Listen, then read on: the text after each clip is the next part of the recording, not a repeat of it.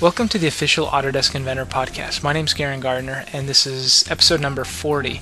Over the last month, I've received some feedback around having some type of podcast on constraints. You know, there are a number of you that use constraints quite a bit and are pretty familiar with them. And it may be that you use a handful of the constraints and you don't really know what the rest of them do. So some of the feedback that I received was, leveraging some of those other things. So this is going to be a two-part series. The first part will talk primarily about the assembly constraints. So that's, the typical ones in the assembly tab. Mates, angle, tangent, and insert. And, these are pretty standard type of constraints that, if I pick a couple of faces, it mates the two faces together. I can flip the direction. I have my selection colors so I can see the faces that I've chosen. And then you also have a preview you can turn on and off. Now, one thing I use quite a bit, if I have the right height set up here, I can come in and do a predictive offset, and I can say, I want to constrain these two faces together, so I'm just going to pick the top and the bottom face, and it maintains the exact same height. So it hasn't moved the height at all. It may shift it from side to side a little bit. If you don't want it to shift it side to side, add your flush constraints and things like that first. But it's making sure that it's the same height as it was previously. So that helps me out a lot when I'm doing things. So the predictive offset, the flush and mate, I think these are pretty typical. Now the things like the angle or the insert constraint, I can do much the same thing. I can pick two faces and I can choose the orientation of how these are going to be constrained. If it's going to mate them together or if it's going to flip it upside down. In this case, they're completely interfering with one another if I do the other solution. So there's two of them there. But we'll do the other solution. And one other thing that I can do, I'm going to cancel out of that for a moment. You'll notice that in a lot of the areas you have pick component first or part first. This allows you, if I go into insert, to make sure that I pick the part that I'm going to add the constraint from, and then I can add the constraint. So it's making sure if I have a lot of components, I can make sure that I'm getting just the selection that I'm looking for. I can also add offsets on a lot of these, so you'll notice I can do something like a 1-inch offset. I get a nice preview, I know what it's going to look like. And then I also have, this can spin around, but there may be some cases that I don't know what my degree of freedom available on my design is. So you'll notice in your assembly tab or your assemble tab, the bottom option is degree of freedom analysis, and this allows you to see the degrees of freedom that are available in your design and actually get some animation of the degree of freedom. So if I were to come in and suppress that insert constraint and then do that degree of freedom again, I can tell it to show the range of motion, and you're going to notice now that it's going to show the transitional and rotational degrees of freedom on this. So I have 3 transitional and 3 rotational. And then as I start locking some of these down and I go back into there, I can see what it's going to do.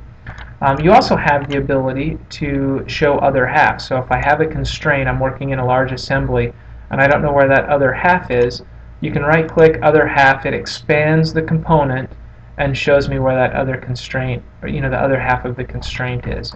And then I often will also name these so that I can understand a little bit better what it is. I can do something like insert plate, and later I can come back and see what's going on with that.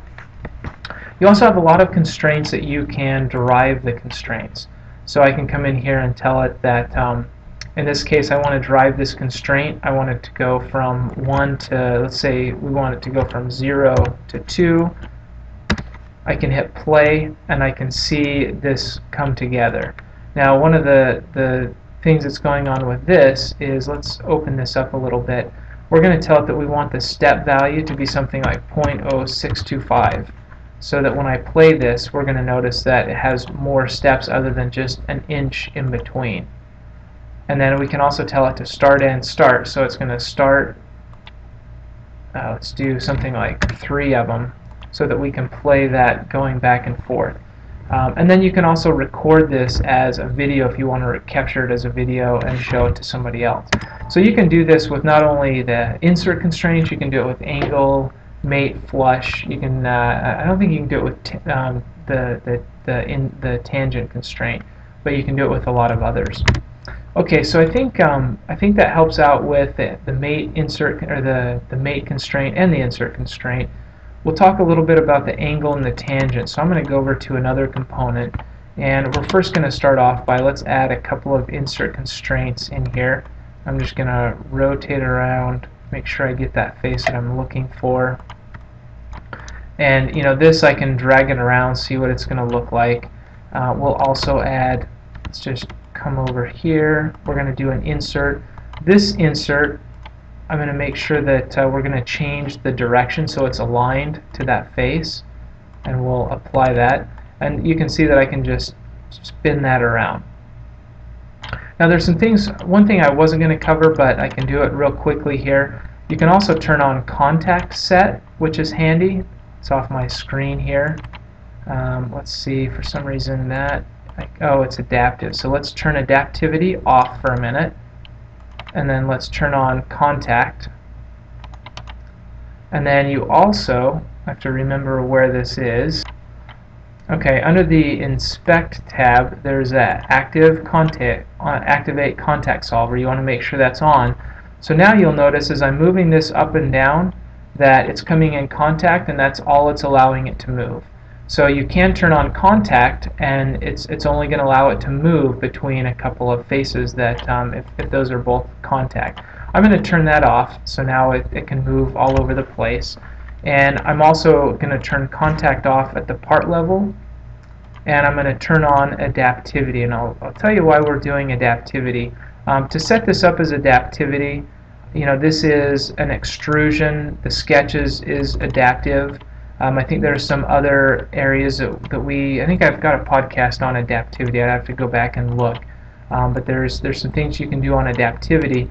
What we're going to do here with that adaptive is, let's go back to our constraints, and I'm going to use tangent. What tangent allows me to do, and we'll talk about this outside of adaptivity for a minute. We'll come back to adaptivity and what that means.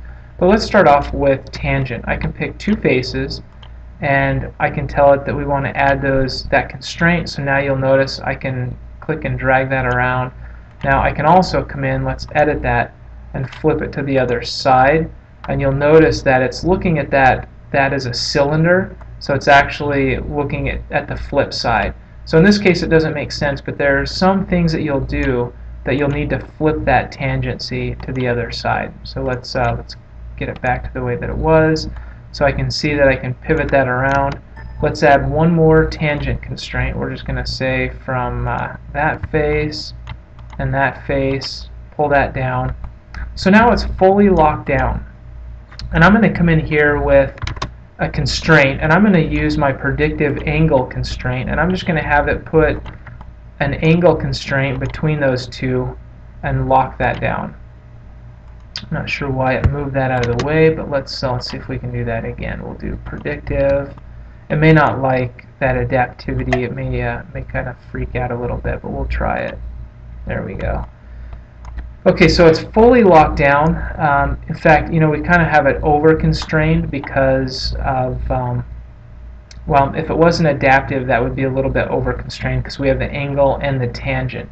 But because that's adaptive, what we can do now is I'm going to come over to that angle constraint, and I'm going to name it Drive Me. This helps me later on when I want to come back and see where this constraint is. I'm going to right-click on it, tell it to Drive Constraints, and we're going to go from 155 degrees to 165 degrees. Now I'm going to hit play. It'll give me a message that it can't solve it because I need to tell it to derive adaptivity. So now if I hit play, you're going to notice that it's actually allowing me to compress and uncompress that spring. And this is a sample file. You can play around with this, get a little better understanding what they're doing. Let's do something like four repetitions. We'll tell it we'll do 1 degree increments. That's pretty nice. I can hit play now, and we're going to see that compress and uncompress. And while it's doing it, you can actually, we'll hit, let's do something like 10 times.